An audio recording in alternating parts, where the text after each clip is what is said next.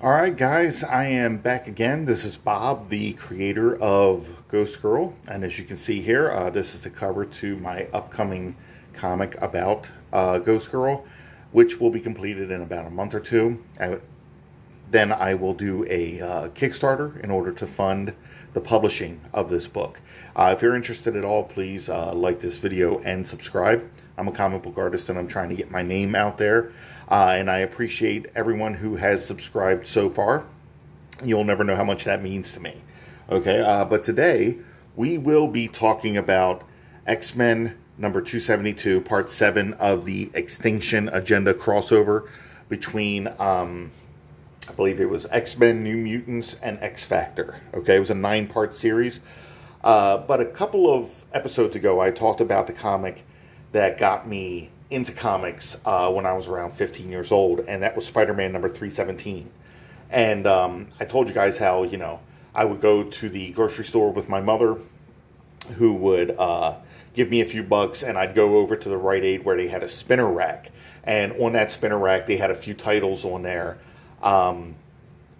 Spider-Man 317 was one of them, and I think the second one that I purchased, because again, I was so in love with the Spider-Man 317, I had reread it 100 times, and I was going up there like every couple of days to see if they had gotten the next issue, but they didn't. They didn't update their comics like that. Whatever they had on the spinner rack, they had up there for a month or two, or 3 months, whatever. So they did have this issue sitting there, and it caught my eye because I remember, you know, this was at a time when, like, you know, Total Recall and stuff like that was pretty big, you know, and I'm looking at this guy right here, and I'm just like, man, he kind of just looks like a, you know, kind of an older, cool Arnold Schwarzenegger-looking character or whatever, and I'm seeing back here, I'm like, man, Archangel, you know, looks pretty badass. And at the time, I didn't even know who Archangel was. But the artwork looked pretty good here on the cover. I remember picking it up and taking a quick look.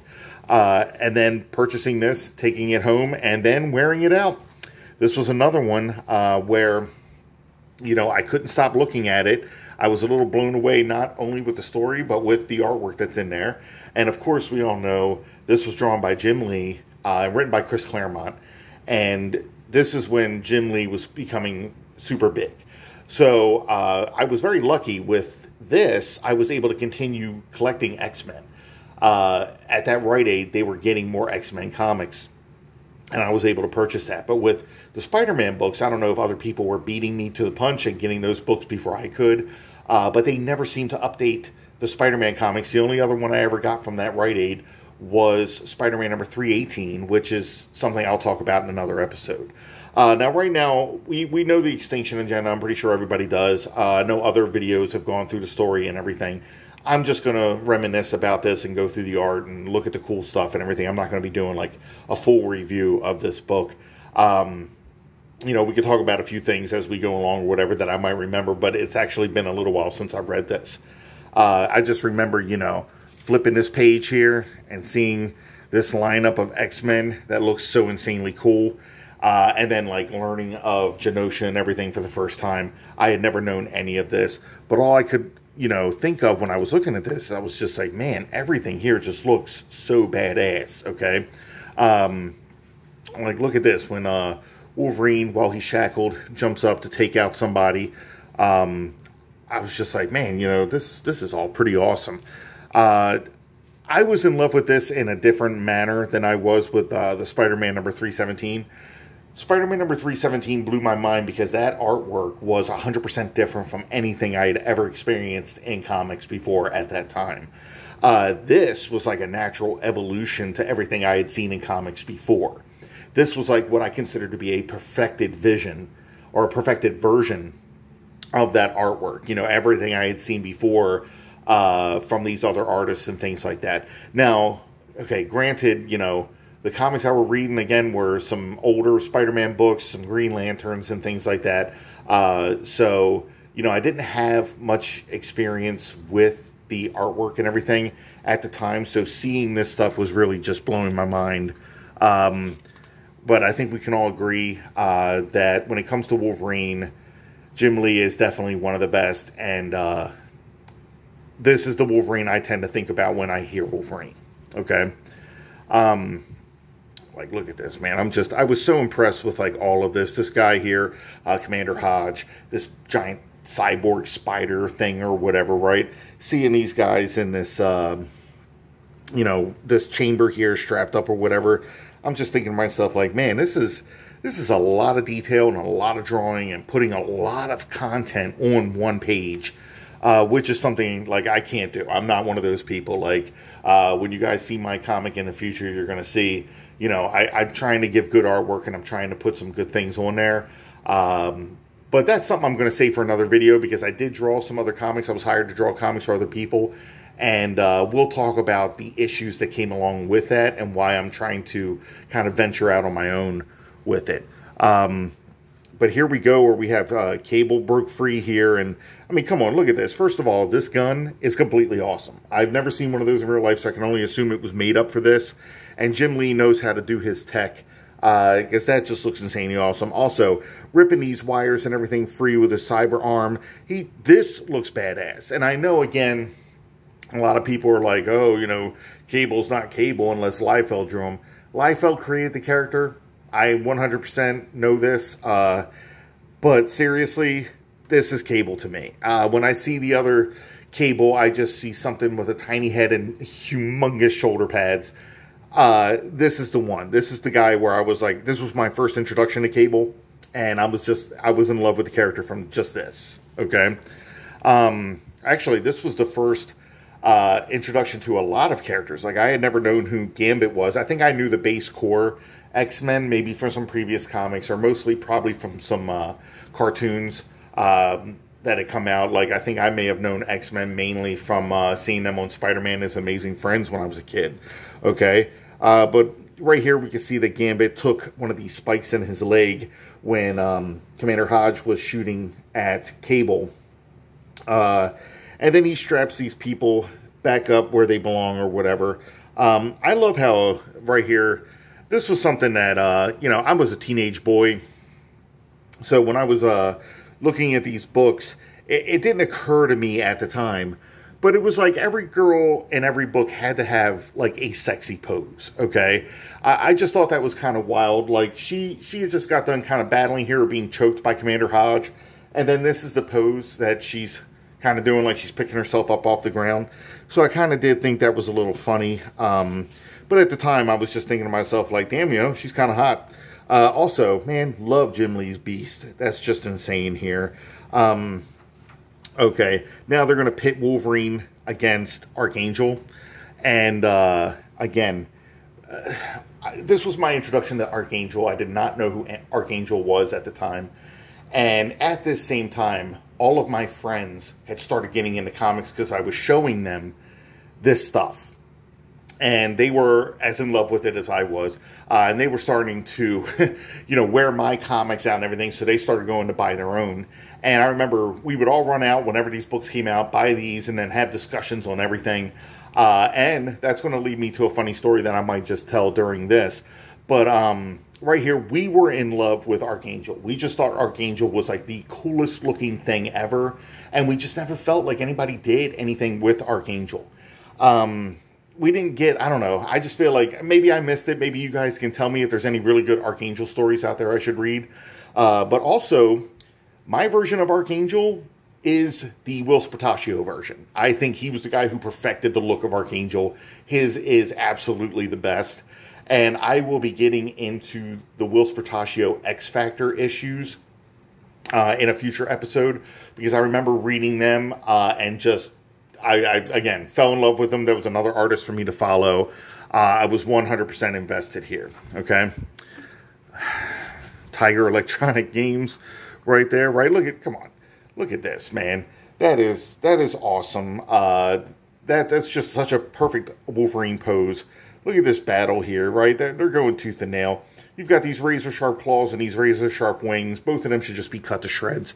There shouldn't be anything left of either one of them at any point. Okay. Outside of the prison execution chamber, whatever that was, we have Boom Boom Richter and oh my god, what is her name? I can't remember. Oh well, it'll come to me because I know her.